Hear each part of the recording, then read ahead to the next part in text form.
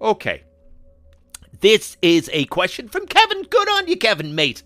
Kevin asks, did you say you had carbonara for breakfast? Disgusting. God bless you, Kevin. You're absolutely right. It is disgusting. Not just for breakfast, but for lunch or dinner. Horrible stuff. And I've been saying it for years. I was out with my wife. It was our wedding anniversary.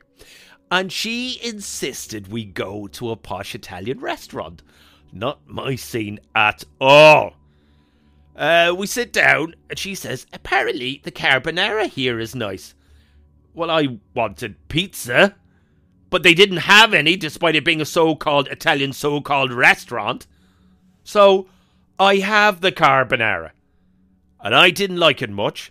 So I told my wife it was horrible, disgusting, worst thing I've ever had in my life. I really wanted pizza, you know. She said I should order something else, but nah, I stood my ground. She said carbonara was nice, so I'm eating the carbonara, every mouthful.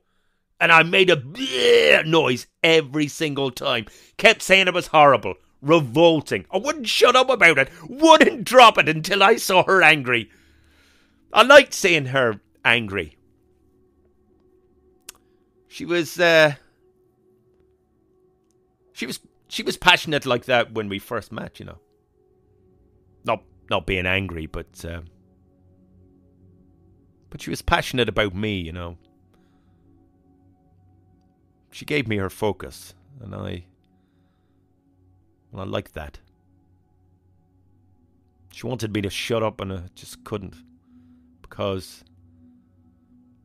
it was now all about me. Finally.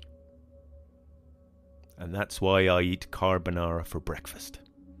And lunch. And dinner every day. That taste takes me right back to that argument. And I just feel I have her again.